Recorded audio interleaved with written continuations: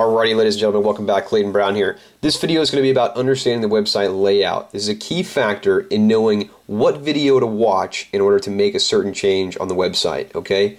So to jump right into this, you may or may not still have this top bar up here. If you do, this is going to be under the menus video. This also is going to be under the menus video. This is your main menu right here, alright? This is going to be under your layer slider video.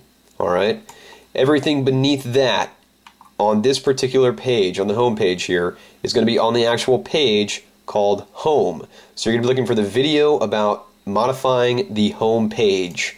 Alright, that is except for this bit. This is the layer slider. Again, there's just a different slider, so again, same video, layer slider. Okay, moving forward, if you see a header on one of these pages that is different from this header, then you know that you actually have a custom header, which means that header is going to be modified on the actual page where it is different.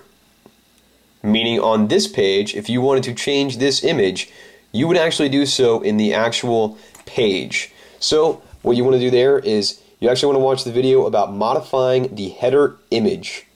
Again, modifying the header image to change these images atop pages.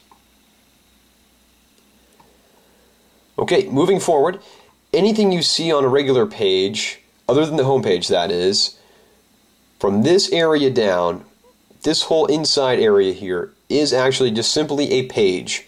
So you're going to be watching the videos on modifying pages. Alright, there's a few different ones because there's a few different page types, but anything here in the center, again, is modifying a page.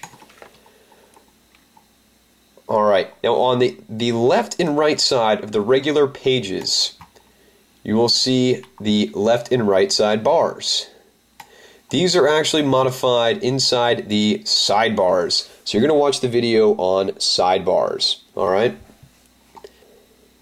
Now that just about sums it up, except for the calendar.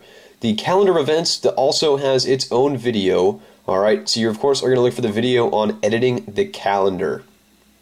Alright. We'll see you back, folks, next for logging in.